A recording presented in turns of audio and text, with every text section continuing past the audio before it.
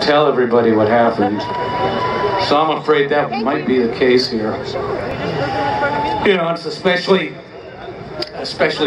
pertinent in the current culture that we find ourselves in the middle of. You know, Trumpolini.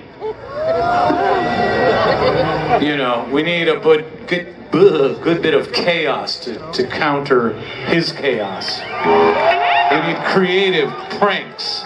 We need pranks, more pranks to fight back. Especially since he has no sense of humor.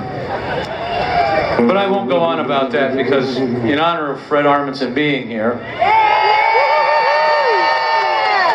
he drove all the way from Portlandia just to do this for us. But his worldview isn't quite as dark as mine.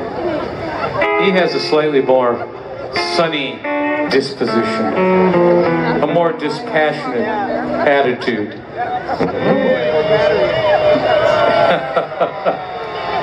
There's some pranks.